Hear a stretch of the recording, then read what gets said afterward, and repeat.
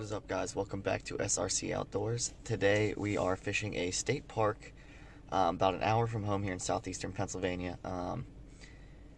There is two lakes here. The first lake is stocked with trout. That's the more popular lake. A lot of people are probably fishing that. So I went to the second lake, which is just strictly bass.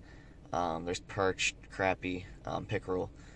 So that's what I'm going to be fishing first. If I don't do that well, or if I just, fish it enough, I'll head over to the second lake. And backup of all backups, there's some ponds in a state game land, it looks like I saw on Google Maps. So I'll check those out if I have to. But I know that there's some good bass in here, so hopefully we can nab a few. But stay tuned, let's get fishing.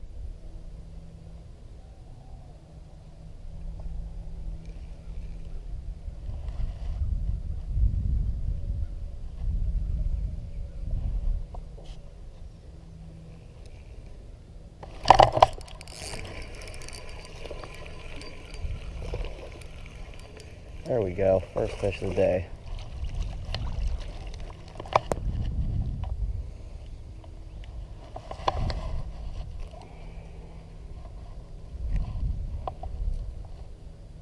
First fish on the brush hog.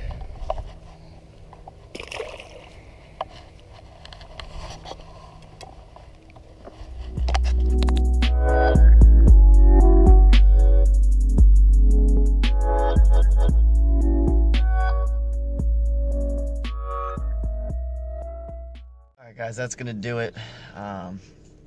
Wish I did a little bit better. Only caught that one bass.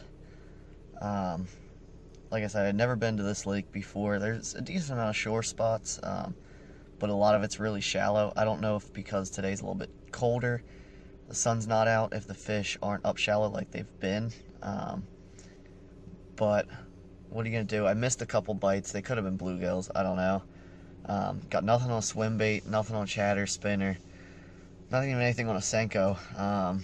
Brush hog's the only thing that got a fish. But what are you going to do? I mean, it's always nice to get out. I went over to the other lake that's stocked with trout, and it was just lined with people, so I decided to not even bother. And then my backup to my backup was the ponds on the state game lands close to here. I drove over there, and the road is closed. To get back there, you have to walk about 2 miles. I just wasn't in the mood. Maybe one day. I don't even know what the ponds are like, if they're even fishable. I just saw them on Google Maps. But, like I said, okay day, I guess. At least I didn't get skunked. But, this week, I think it's going to be finally time to do some smallmouth fishing.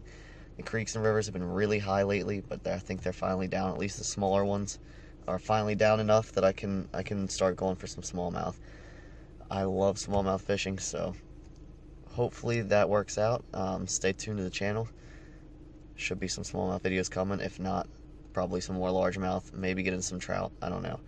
But until next time, thanks for watching SRC Outdoors.